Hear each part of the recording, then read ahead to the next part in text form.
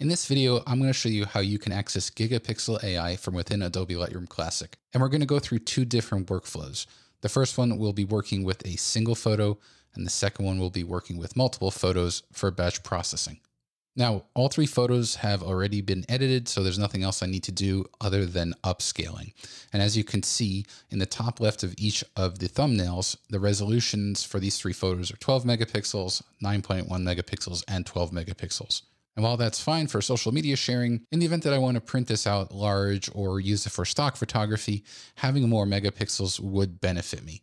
And that's where Gigapixel AI comes in. So let's start with our single photo over here.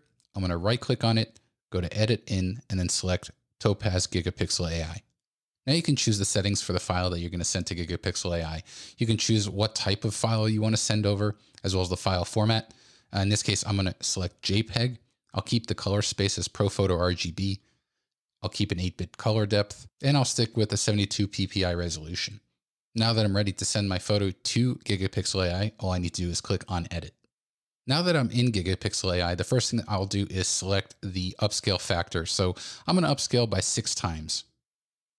And if I pan around, I can see the improvements that Gigapixel AI is introducing into this photo, keeping in mind that we are increasing the resolution by 600%. You'll notice that there are 5 different AI models that you can choose from. And if you want to see multiple AI models in action at once, change the view from single view to comparison view. And between these three, I like low resolution, but one of the new things with Gigapixel AI version 5.6 in comparison view is that you can have the same model displayed in multiple quadrants. So you can see in this quadrant, we have low resolution with these settings applied. Let's say I want to go ahead and click on this quadrant. I'm going to change the model to low resolution as well. And this time I'm going to take the suppress noise slider and I'm going to bring it all the way to 0 because there really isn't any noise in this photo. And now you can see between these two versions, this version has a little bit more detail along the high contrast edges. So with this quadrant selected, I'm going to go back to my single view to get a larger perspective.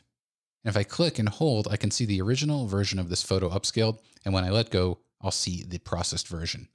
Now that I'm happy with the results, I'll click on Apply to return back to Lightroom Classic.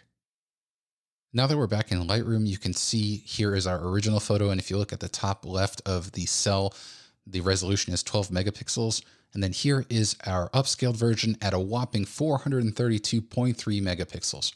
Now, if I select both of these photos and go into Compare View, here's a great way to visualize what all that extra resolution means. So if I click to zoom over here, you can see how much more information is available. And we're zoomed in at just over 400%.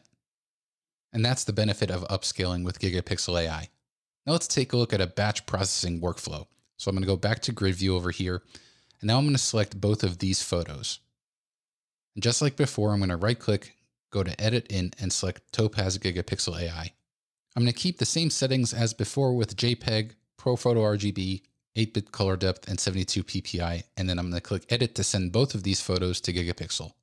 Now, a very important point to make is that both of these line items are currently selected in these checkboxes. What that means is that if I make any changes over here on the right, they'll apply to both of the files. So for example, let's say I want to change my upscale from 6x to 4x. You'll notice that both of these files have been updated. So if you want to work on each photo independently, make sure you click on this Select All checkbox and then activate the photo that you want to start working on. So I'll just keep the settings here for this photo, and then I'll click on the second photo to load that one. And I'll go ahead and change this to just a 2x, and I'll change the AI model from standard to low resolution. Now that I'm done editing both of these photos, here's another important point to make. Currently, the second photo is selected, and if I click on Apply to return back to Lightroom, only that photo will be processed. So now's the time where you'll want to click on the Select All checkbox to make sure that both of these photo files are selected, and then click Apply to process both of them. And now that we're back in Lightroom, just like before, you can see that we have our original photo and then the upscaled version nested right next to it. And the same thing goes for the second photo in this batch process. Here is our original photo and the upscaled version that's nested right next to it as well. And that's how easy it is to access Gigapixel AI from within Adobe Lightroom Classic. Head over to topazlabs.com to download a free trial of Gigapixel AI and try it for yourself today.